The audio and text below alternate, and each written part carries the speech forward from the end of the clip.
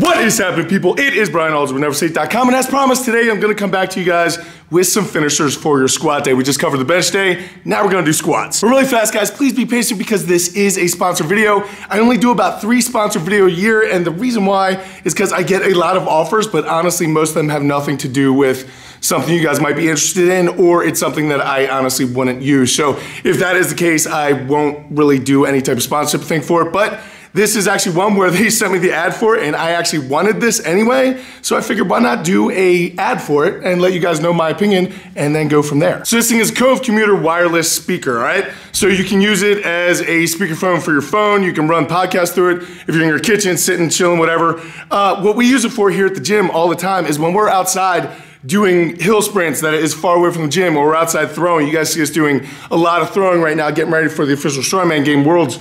But whenever we're outside, we can't really hear the music, but we can plug this thing in and it actually does really well. Now, I do have other versions of kind of a speaker that would be compared to this, but they are a little bit older. So I will say this sound quality is actually better, but again, I'm not comparing apples to apples because it is not a brand new thing. I will say this thing does have 2 different tones. One is a bass mode and one is a regular mode. For me personally, I think the bass mode is better, especially when I'm outside, because the bass kind of carries a little bit more in the open air and wind with all the open fields that we have here around the gym. However, I know my opinion can often be skewed, especially when I'm getting paid to say things. So the other morning during conditioning, I actually brought it out for the class and we did some of our conditioning with this speaker instead of the normal sound system that's in the gym. And I can say that my gym is over 4,000 square feet with high ceilings, doors were open, and this thing actually was good enough to blare everything else out. I mean, it's not nearly as good as the sound system that we have, but very, very doable. If we ran out of electricity, this thing would be the best thing going. Now, obligatory, I need to tell you guys that this thing has a range of 30 feet where they're plugged into your phone or wherever you're Bluetooth to this thing. However, I will say that even during the taping of this and showing you guys as I'm walking around, I am well beyond 30 feet, so it definitely over-delivered there. It has an 8-hour battery life. I've actually had this thing for probably about a month and a half, and the reason why is because when I looked it up on Amazon once I got it, listened to it for myself and did things, I was looking at reviews to see what people didn't like about it, see if I did not like those same things, as it's often a good idea to do when you're trying to really get the good and bad both of a product. And a lot of people said, well, not a lot, I think like 3 or 4 people said that after a couple weeks, they started having some problems with it rattling and doing different things. So I beat this thing up because I'm not easy on anything, and I've used it for a couple weeks just to make sure that if something was wrong, I wasn't selling you guys some junk. I don't have any complaints. I actually am using it. I like it. And the thing that I absolutely like most about it is that this thing fits all standard cup holders. And when you are a hard-working entrepreneur, you don't really have the type of cars that link with Bluetooth, or at least I don't. So I'm stuck with that aux cord life. If you guys are familiar, those only work so well, especially when you're driving around with dogs and they hit that aux cord a lot. So this thing actually works perfectly to sit inside my cup holder, and I can listen to my podcast, on my music, to whatever I like to do. Especially I like to just plug in my own videos and listen to them, because then it's like me with more me, which is pretty much the best day ever. But thank you guys very much for being patient with me. I hardly ever do these sponsorship videos, guys. So if you guys do want to pick it up or check it out, the link will be in the description down below. But thank you very much to Cove for giving me this opportunity and just sponsoring the video. Now, on to squats. All right, so now for the actual point of the video where I talk to you guys about some squat finishers. Now, when I'm talking about the assisted finishers, just like I did in the bench press, guys, I'm not trying to sell you anything. I'm not trying to get you to buy into what I'm trying to do. All I'm saying is, this is what I've been doing lately, and it's worked 10,000 times better than doing standard straight sets or just normal assistance work. Because to be completely honest, I'm working probably twice as hard as I normally do because I'm mentally focused, I'm involved, I'm pushing physically, I'm pushing mentally. I actually, at some times, don't even feel like my workout really begins until I get to the assistance portion, because it's always so brutally hard. Now, there's something to be said about doing that static strength and working through those, you know, really heavy lifts and getting through all that, and that is awesome. However, when you start moving heavy-ish things quickly under time and it's almost like a race or a competition, you definitely push harder than you normally would otherwise. Plus, it saves you a ton of time, guys, and as an older lifter, compared to probably many of you watching this, if I can give you one piece of advice, it is to stop wasting time. I know you really enjoy standing by the squat rack and talking about the latest whatever is going on in the world, but I would rather see you get good quality work in, knock that stuff out, get done, and then if you wanna hang out with your buddy Dave next to the squat rack and talk about stuff, then do that. But being distracted in the middle of things, you're just upping your chance of injury, you're upping your chance of not doing anything good. So please, just throw down, try these out, do some assistance work, at least try them every once in a while, because trust me, at least you're gonna leave the gym feeling like you worked that day. That I can guarantee. Now, just a quick thought, when you're talking about what muscle groups to hit, kind of when you're looking at the weak points of the squat, you're gonna be, of course, focused on your quads, your hamstrings, your glutes, your core, and probably a lot of upper back. So the bulk of your assistance stuff should definitely be made up of the exercises that will focus on those things. However, if you get stuck in the bottom, you might want to focus a little bit of the variation towards things that will help that, or in the mid-range, or even the top lockout. I don't know a ton of people who have a lot of problem with the lockout of squat. However, if you do, you gotta find out what it is that you're weak at and start addressing that and just hammer it, hammer it, hammer it, so that weakness becomes a strength. So the first squat finisher that I want to talk to you guys about is going to be for people who are having trouble holding their position on the squat, like your knees collapse in when you're coming back up out of the hole, or you're just folding in half and you're having a lot of problems like that, which is just about everyone that I talk to. Now, I've done a lot of videos discussing the different points of what you could do to stop your knees from collapsing in and from folding over and doing different things like that. However, that's not what we're discussing right now. Right now, we're gonna be giving some exercises to address those points. Now, for the time frame, it's probably gonna take you about 10 to 15 minutes to get this done, and your rep range is simply going to be 5, 4, 3, 2, 1, 2, 3, 4, 5. Understand? Really hope so. I suck at math and I understand. So now that you know the rep range, we're gonna be doing two different exercises. The first one is the barbell walking lunge. Now, if you need to do something like dumbbell walking lunges, you can absolutely do that. However, I do feel like the barbell walking lunge is a ton harder and carries over much more to the squat, because the bar is actually up on your back and you're dealing with a lot of the core stabilization muscles that you're gonna be using in a squat. When your arms are hanging down below, definitely much less of that, and the chance of you using momentum absolutely goes up. Now, I know a ton of people do not like doing lunges because they say that it hurts their knees. Now, I would just tell you that if that is the case, then most likely you're doing lunges incorrectly. I have entire videos that address what to do as far as that goes, but a couple quick tips is, number one, always be forcing that knee out, and number two, do not start your downward motion of the lunge until your body is stable. So a lot of people will take a step and immediately start to drop, and that means that you're carrying momentum forward, and as you start to come out of the hole, you need to use your knee as a brake to stop the momentum and change the direction, and that becomes a big problem. That is why your knees probably hurt, my friend. So instead, when you take your step out, you need to think about like your groin, whatever you consider your groin, right below everything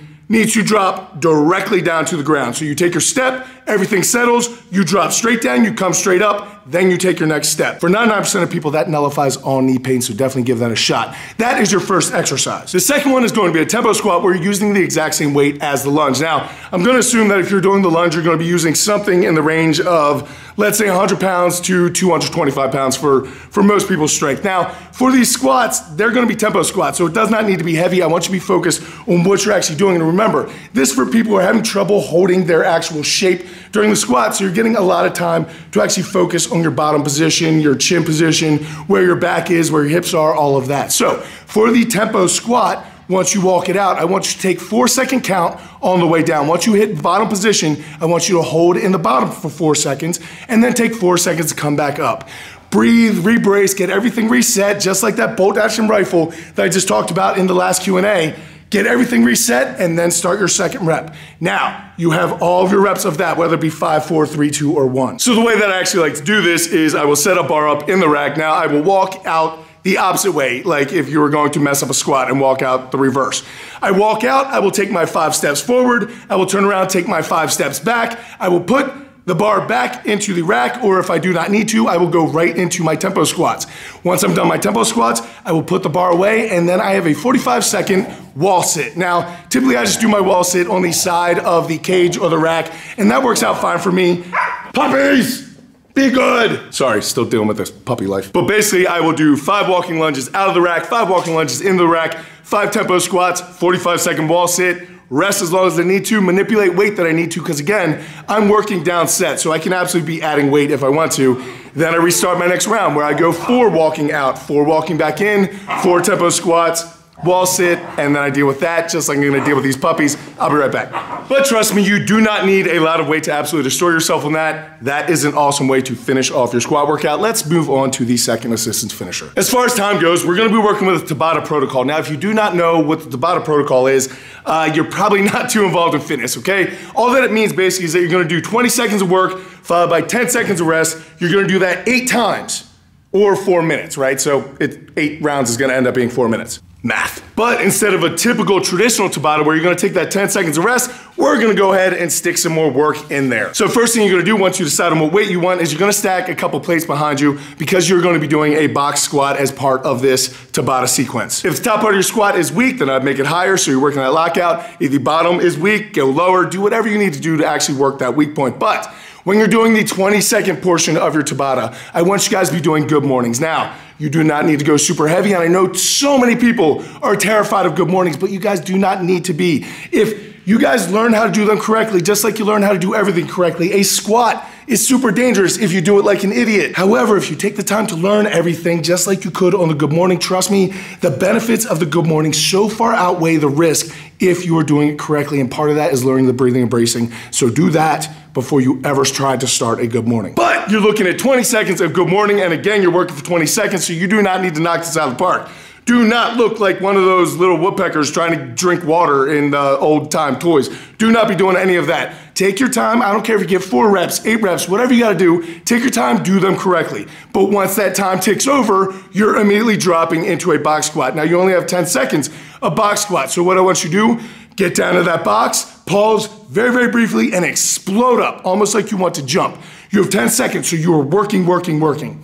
As soon as that 10 seconds is over, you switch right back to the 20 seconds of good mornings. You continue to do this and you vacillate between those 2 exercises for 8 rounds or 4 minutes. Once that 4 minutes is up, I want you to drop into the plank position and hold that for 1 minute because this is your rest, my friend. Now what I want you to do, we're gonna go right back into another Tabata protocol, exact same type of thing, except we're switching out the exercises. So your first 20-second exercise is going to be the Bulgarian split squat. Now, just like the walking lunges, unilateral leg work is so important for the squat, and this one in particular is going to hit your glutes like no other exercise that you're gonna work. So Bulgarian split squats, you're gonna go for 20 seconds. Now, since you're only working one leg, what I would recommend is on all the odd minutes, you're going to be working your left side. On all your even rounds, you're going to be working your right side. And you just vacillate it like that. Now, that is your 20-second portion. For your 10-second portion, you're going to quickly rack the bar, kick it to your front squat position, and just start knocking out front squats as fast as you can. You only have 10 seconds. The weight's going to be light, so just knock them out. Try to get your quads burning like crazy. As soon as that 10 seconds is up, rack the bar, throw it on your back. Now you have the other side of your Bulgarian split squats. You do this again, 8 total rounds or 4 minutes, and then after that you have 1 more minute of plank as your rest, 10 minutes. You'll be absolutely thrashed. Your legs will be done. You'll actually feel like you did some athletic, balancing, all kinds of cool explosive stuff for your assistance work. It will make you better. In 10 minutes, you can get a lot done. On to the third assistance finisher, which is going to be a pretty extremely light one because this one is more of a mindset than actually much of anything else, and it's only about 32 to 36 reps total. But what I want you to do is grab 50% of your 1 rep maximum squat, throw it on a bar. If you can do 50%, great, up it. If you can't do 50%, lower it, because this is going to be challenging. Now, I really like this, number one, mainly for building your brain and your mind and your heart and everything else, but it does work the bottom of the squat very, very well because you spend an enormous amount of time paused in the bottom there. And all you're gonna do is find the song Flower by Moby. You'll maybe probably have heard it before as Bring Sally Up. And don't worry, you don't even need to buy the song. You can just YouTube it. Trust me, it is all over the place. However, once you hit play, then you just follow the lyrics of the song. When it says Bring Sally Up, you stand up and stay there until it says Bring Sally Down. However, when it says Bring Sally Down, sometimes they go into a chorus, sometimes they do different things, but you do not come out of the bottom of that squat until they say bring Sally back up. So sometimes you're down there for 4, 5, 6 seconds and then you come back out. Doesn't seem like a big deal until you pack 36 long pause squat reps into about 3.5 minutes. It is extremely challenging. I would highly encourage that you do it because for nothing else, you can always say that you did. And you're welcome for the story that you're gonna be able to tell. And then finally, guys, just like on the bench assistance finisher workout, I'm gonna throw something in for mindset. Now this one actually means a lot to me. If you guys look behind me, that is a poster of Mike Jenkins. Mike actually celebrated his birthday very recently. If you do not know who Mike Jenkins is, he was a very predominant strongman. He was top echelon in World Strongest Man. He was just such an amazing guy. He was a friend of mine. We went to high school together. We trained together. Amazing things. Anyway, a couple years ago, Mike passed away right at Thanksgiving. Mike passed away. So every single Thanksgiving since then, either the day before or on Thanksgiving morning, I do this squat workout. So if you guys have been impacted by Mike somehow through any way of the strength community, then if you guys want to jump in on this, please feel free, because I will absolutely be doing it. But all that you're going to do again is load up a bar with about 50% of your 1 rep maximum. Now, once it is up there, you're just going to stand in front of a clock and you're going to set your mind onto something that you truly, truly care about. That's why I do it every single time at the memorial of Mike's death, because I really put it into perspective. Mike was a very young man when he died, and I'm already past his time, and I have a lot of health problems between brain tumors, broken backs, throwing up every day. So I am super, super thankful for every single moment I get. So when I'm doing something like this, that is what I'm thinking about, is the people who are not able to do this anymore. They've lost their legs, they've lost their arms, they've lost their lives, they are no longer with us. Whatever the case may be, those people would give everything they could to feel the pain that I'm about ready to feel. So it is a gift, and I'm gonna treat it as such. So all that I'm gonna do with that 50% squat for 3 minutes, I'm not gonna re-rack that bar. I'm gonna get as many squats I can in that 3 minutes. Once that 3 minutes is up, I'm gonna rack the bar and I'm gonna rest for 3 minutes, which you are absolutely going to need. Once that is done, I get back under the bar, 2 minutes, as many reps as I could possibly do, and then 2 minutes of rest. Then get back under the bar, 1 minute of rest, and you are done. That is one of the most brutal things that you will ever do if you truly give it the attention and respect that it deserves. Like I said, it's more of a mindset thing, so it's not something you can do all the time. But if you guys did want to do that around this Thanksgiving, I would really appreciate it, because Mike just meant so much to me in my life, and he made such a difference in so many people's lives. So if you guys did want to do something like that, that would be very, very cool, and I would really appreciate it. And so there you guys go. Those are some squat assistance finishers. There are so many different ways that you can do with this, guys. The squat is so much fun. You can add in sledge, you can add in running, you can do all kinds of amazing things. And with the squat, you can really get in that mindset aspect, because it's just racking your back and you're just dealing with the suck. So I am so stoked. I really hope some of you decide to actually attempt to do some of these, or at least make up your own and start doing something interesting with your assistance work and make working out fun again, become athletic, become a dangerous lifter, guys. There's going to become a time in your life when there is going to be a dare to great situation, and if you did not do the conditioning and you did not do the mental tough hardening, then that is going to bleed over and take control of you. You're not only lifting weights and building biceps, guys, it is all about building your mindset and seeing what is possible, and that is what you can do with these assistance finishers. So I truly do think they will help you, and I hope you guys give them a shot. Other things you guys need to be aware of: December 1st, I have that seminar at Joey Satsmaner's gym. Link will be in the description below. If you guys want any of these shirts or that cold weather gear, be careful with cold weather gear, guys, because it is going fast. So make sure, if you want one of those sweatshirts, either the light one, the lightweight one with the black one, or the blue one, make sure you guys are going out to that, because they're not gonna last long. And of course, thank you very much to Cove for that portable wireless speaker, which actually works amazing. If you guys do want any parts of that, check the description box down below. But guys, I feel so blessed to be able to do a sponsored video, help you guys out, living life of my dreams here in my gym. I just thank you guys so much. I couldn't do it without you. I will catch you guys later in the week, but until I do, go out, do something amazing in your lives. Keep working hard, people. Be nice to each other. See you then.